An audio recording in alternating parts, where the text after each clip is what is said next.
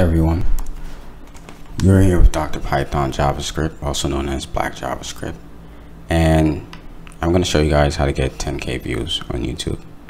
So I've had a YouTube channel for a little while now. Come to my channel, I have 15 subscribers. Here are my videos. They're doing okay.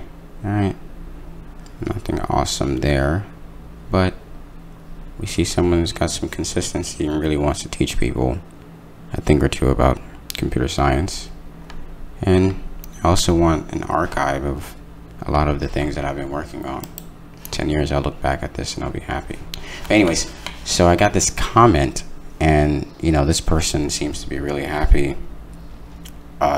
They were searching 6 hours to find a solution, and they found my video, and even though the solution happened to be simple, it really saved them more senseless streaming of Google, which can lead you down a dark path. But so yeah, I'm seeing that, awesome. But then, you know, if we go to this video, which has the most views out of all my videos, I see that this person left a similar comment. Thank you so much, dude, for this video. I was facing the same issue, but then I realized I didn't save my file. Thank you. Now, this video is 34 minutes because I literally recorded me debugging this problem, and at the end I have this like aha moment where I'm like, holy shit, this was my fucking mistake. This part is funny. I'm actually gonna record it. It's funny. So I spend like 30 minutes, you know, trying to figure out what the hell is going on, right? And I'm going through directories. I'm trying to find things online, and people are writing all this bullshit, and I'm just like, what is going on here?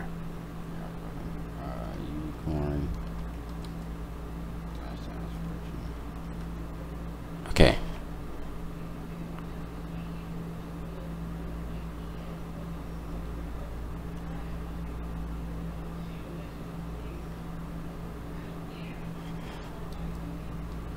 So at this point, I'm trying to see everything that I've installed in my with pip, right?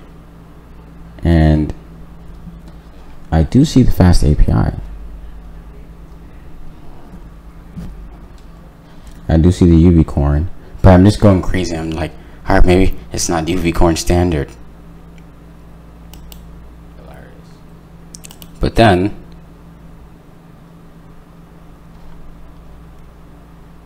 I'm looking at the file and I'm just like, what's going on here? Then it hits me like a rock. That would be hilarious. That's what the problem was. Literally. I usually have autosave, but in this situation I didn't. Now that I saved it, I also made sure I had autosave on this time. Because it literally might just be that I didn't save. So if I say UVicorn, yep, main, yep, app, yep, reload. Wow. And fucking save.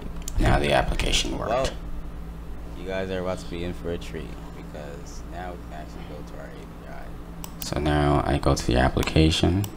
Now you guys can go ahead and /doc. I'll write the whole thing out.